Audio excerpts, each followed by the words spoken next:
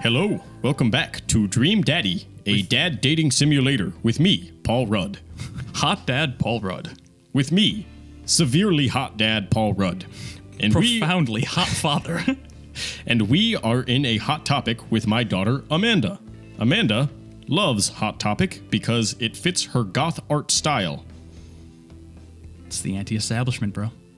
Amanda runs into the store with me trailing behind her. She makes a beeline for the back, as we stated last time on Dream Daddy. There it is. You can still see the outline, kinda. I'm so proud. Speech. Amanda. Speech! Speech! Speech! All right, I'll do it if you stop chanting. Amanda stops immediately. Thank you all for joining us here today to commemorate an historic moment that would forever shape history. On a day very much like today, some 5 years ago, our very own Amanda Ann Rudd had too much blue raspberry slushy and an outing to the mall. After begging her father to take her to Dead, Goth, and Beyond to buy rainbow suspenders, she proceeded to throw up all over a display of My Chemical Romance merchandise. Her loving father then had to pay for said merchandise, which to this day remains among our possessions. Thank you. Amanda is moved. She begins clapping, slow at first, then faster and more vigorously. Several other patrons turn their heads. One of them starts clapping. I bow my head. Oh, hey, chain wallets. While Amanda busies herself looking at band t-shirts, I try to find something of interest myself. Not much for a dad to look at in a Dead, Goth, and Beyond. That name. Perfect name. So good. You're gonna do peruse band t-shirts, look at ironic mugs, or check the clearance bin for hot deals. I'm a thrifty... You know me, I'm a thrifty guy. Yeah, that's a dad thing. Being thrifty. There's a big cardboard box of marked down items. I'm pretty sure $4 for purple eyeliner is a good deal, I think. I wonder if I would look good in purple eyeliner. Yeah, you would. Hell yes, I would. I don't... Look, this is very important to me. I overhear a stifled argument over at the cash register. An older gentleman is carrying a garment and showing it to a bored-looking cashier with pink hair. I can see that. Don't know what to tell you, dude. I just work here. Listen, when I bought this online, the website said this blouse was Victorian inspired. However, when I received it, it clearly held the trademark of an Edwardian dressage. Do you want a coupon? I can give you a coupon. Will you leave if I give you a coupon? Is there a manager present? People have to know what they're buying. I am the manager. I see. Well, it would seem that I have outstayed my welcome. Good day, shopkeep. Your superiors will receive a strongly worded letter by post. Whatever, dude. The man whirls around and storms out, his literal coattails trailing behind him. I can't tell if they are Victorian-inspired or Edwardian in nature. Amanda trots up to me with a t-shirt in her hand. Oh boy, here it comes. Hey, Dadtron 5000. Yes, I'll buy it for you. Wow, that was easy. Thanks. At least it's only one this time. Amanda plops the shirt on the counter and grins at the cashier. I love your hair. The cashier says nothing and rings Amanda up, radiating hatred. I hand her a 20. So what was that guy's deal? The cashier rolls her eyes so hard, I'm worried she'll pull something up. That's Damien. He's in here all the time. He's obsessed with Victorian fashion or whatever. She hands Amanda her bag, and it's clear the conversation is over. We make our way out of the store and head home to get some rest. Amanda and I sit on the couch, trying to find something to watch over bowls of ice cream. Oh, cool. Long Haul Paranormal Ice Road Ghost Truckers is on. Your favorite, right? Wow. Long Haul Paranormal Ice Road Ghost Truckers. Wow. Oh, I love this game. Beautiful satire. I'm gonna get fat. You're gonna get fat. I'm worried I'm gonna get fat in this game. Eating all this shit? Yeah, I'm not controlling what he eats. Trying to keep that tight dad bod? I'm trying to keep a fit dad bod, not just a tight one. Okay. Oh, hell yes. They have to make it over the Canadian tundra before the ice road melts, but also they're hunting ghosts. Also, the trucks are haunted. This is an episode I've already seen, but it's one of the best. Callum and Flint Dogbone, the twin brother truck driving and ghost hunting duo, find themselves in the greatest peril yet. Oh no! The ghost done got control of the truck! I can't steer on them there damn ice roads! Let me use the EVP meter to try and communicate with the spirits. Flint, we're about to die! I almost got it. If you listen carefully, it sounds like they're saying you're going to die. That's because we are about to die, you! This is art. The episode ends, and Amanda excuses herself to go and start arguments on the internet. I stay up a little longer, curious about the exploits of Callum and Flint Dogbone after their disastrous ice road accident. Afterward, I crawl into bed and get a good night's sleep. The next morning, we dream. Just perfect satire on that reality show name, though. So good. Well, it was like Canadian long road ice. Yeah, long haul paranormal ice road ghost trucker. Or I don't know.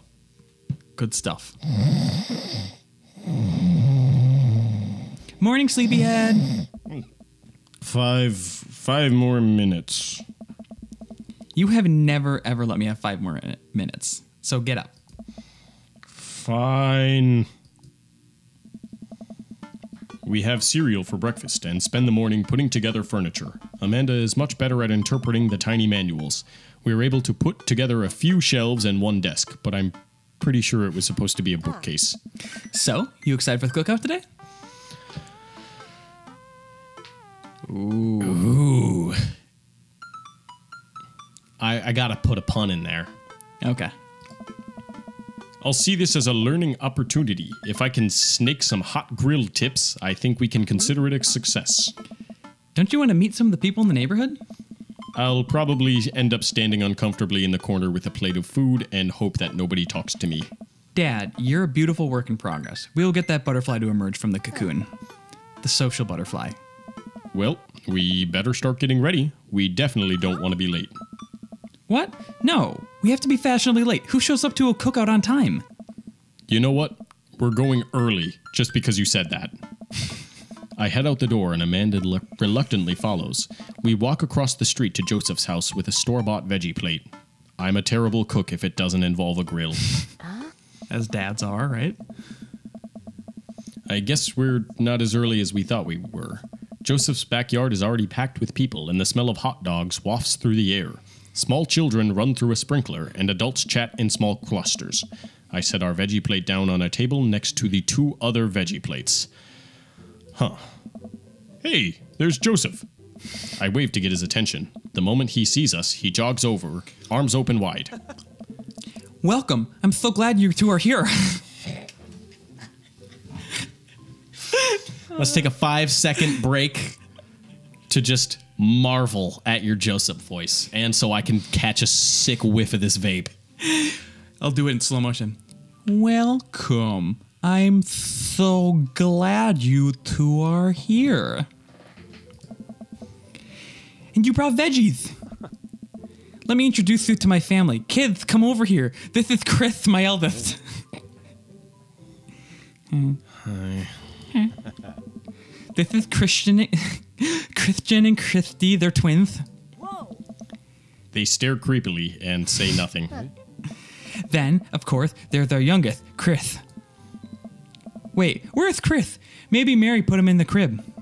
Oh no, it's the woman from the bar the other night. What is she doing here? Oh fuck. Yeah. Oh, thank God I didn't buy her a drink. How could I forget my lovely wife, Mary? I should have seen it with the cross necklace. Fuck me. You missed out on all the obvious signs. Joseph pecks her on the cheek. She smiles. Ah, Mary, sweetheart. Did you put Chris to bed? I'll have to go look for him. What? You'll have to? Joseph takes a moment and regains his composure. Mary, this is our new neighbor, Paul and his daughter, Amanda. I'd shake your hand, but I have a glass of wine that I need to tend to. I love her. Nice to meet you, Mary, for the first time. Charmed. Oh, wait, no, sorry, that's you. Charmed. Well, I have to go over there now. Mary leaves. Oh God, this is so awkward.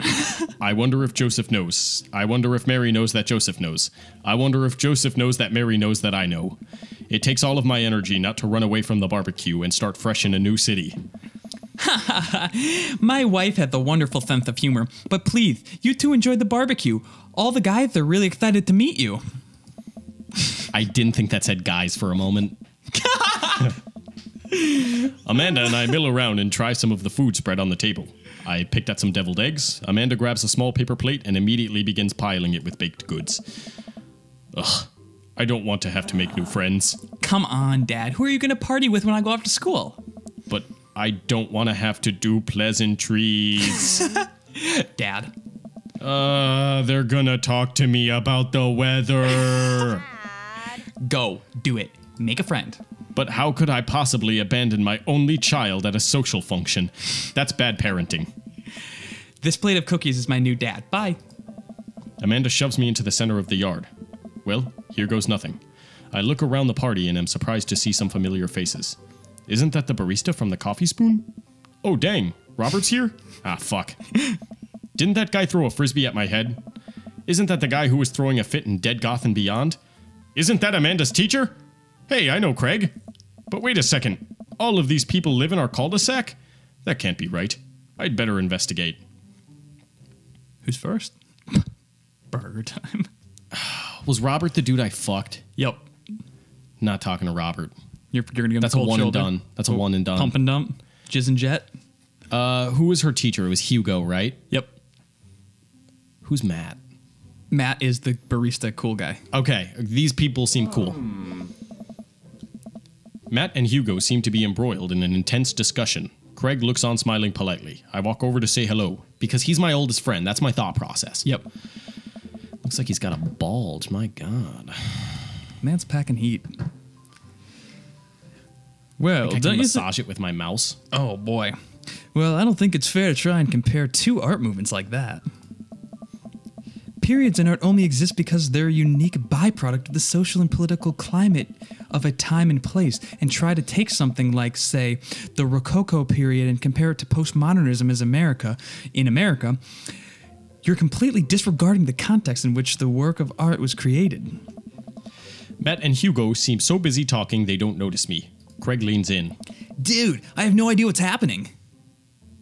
Talk to Craig. I turn my attention to Craig, who seems a little more attentive to my existence. How'd resistance training go the other day? Great. Little River here's a great cheerleader, aren't you, tiny bro? Craig grabs River's arms and waves them around. You can do it, Dad. I'm so proud of you. I'm sorry for pooping on you. She must be a handful at that age. Oh, they always are. But it's so worth it. Craig grabs River's arms again and waves them around. Also, I'm sorry for throwing up on you, Dad. Sorry. Also, I'm sorry for throwing up on you, Dad. How are you settling in? Almost done. There's still a few odds and ends to take care of before I can really call myself settled, but I think we can upgrade the situation to livable. We did livable throughout the entirety of college. Yeah, my goal was for Amanda to live the sort of life that didn't involve eating spoonfuls of ranch dressing as a palate cleanser between different types of pizza. She still does, though. Hey, she takes after her dad. Paul, are you liking the neighborhood? It's pretty nice. Everybody's been super friendly. Seems like your daughter's fitting in just fine. Matt points across the yard to where Amanda, Daisy, and another young girl are playing. They're all sitting cross-legged in the grass, picking weeds and weaving them into little flower crowns. It's pretty adorable. The girl I don't recognize jogs over to us. What is it, sweetheart? Oh, sorry, that was not it, but all right. Oh, man, how do I do this voice? Yeah, this is all you. It's it's a flower crown. I thought you'd look cute in it. Well, there's only one way to find out. Matt takes the flower crown and places it on top of his head. Oh my God, he's so adorable. He's just the cutest. Am I cool now? The girl stares at him, thinking it over. Nope. but you're slightly less uncool than you were before you put it on. Hey, Paul, this is my daughter. I don't know what voice I'm losing it. Hello. I'm Carmencita.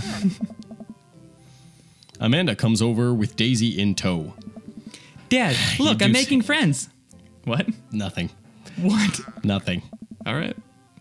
Are you making friends? You better be making friends. Yeah, actually, Amanda, you remember the cool barista from the coffee shop, and my old college friend, and your teacher. Oh, hi, Mr. Vega. I didn't realize we were neighbors. Oh. Yep. You still gonna get me that overdue term paper? Dad. Ha! Great seeing you. Amanda finger guns her way out of the conversation like a champ. She learned the finger guns move from me. I'm very proud. She's definitely a charmer. Speaking of which, where'd my son go? Oh. Hugo looks around the party. He must finally spot him because his eyes go wide. Ernest? Ernest Hemingway Vega? Are you smoking? Ernest is holding a lit cigarette. Nope. I see Ernest across the way. He casually takes a long drag of his cigarette and then flicks it into a gutter. Unbelievable. Excuse me. Hugo marches over to Ernest and I turn my attention to Matt and Craig. Kids, right? Man, I do not envy Hugo. That last barbecue we had, Ernest tried to shove a sparkler down Joseph's pants, nearly burned down half the yard. In the barbecue we had before that, he actually burned down half the yard. And then it spread into my lawn and burned down half of my yard, too. Hugo walks back over to us, practically dragging Ernest behind him. Damn it, of course they made Hugo have a troubled son. Of course, right? Fuck! Are you hot on Hugo? I'm hot on Hugo. Hot for Hugo? I'm hot for Hugo. Damn. Hey, everybody. Sorry about that. Paul, this is my son, Ernest. Hello. Ernest looks away, sulking, his hands shoved deep in his pockets. Hugo nudges him impatiently. I got Ernest. Got it. Perfect. Hey. Nice to meet you, Ernest. What grade are you in? Does it matter? Ernest. Okay. I'm in 8th grade. God. Are you happy now? I'm sure you were just dying to know. Yeah. Good for you. Can I go now? I'm tired of talking to old dudes who blame my generation for the failing economy. Sure. Ouch. I don't know. Ernest. Oh, yeah, because I'm totally embarrassing you. Ernest puts earbuds in and storms off to stand in the corner. Well, that was certainly something. He seems nice. Hugo puts his head in his hands and sighs. I'm so sorry. He's been having a really tough time. As much as I want to be the cool dad, I have to be the authoritarian dad, and he clearly resents me for it. I mean, I think as a dad and a teacher, that's about as authoritarian as you can get. Honestly, are any of us cool dads? Is it even possible to be a cool dad? What? I'm cool as a cucumber. See? That right there. You can't say that. My kids think I'm cool. But for how long? Sorry. But for how long, Craig? How long do we get to be cool dads?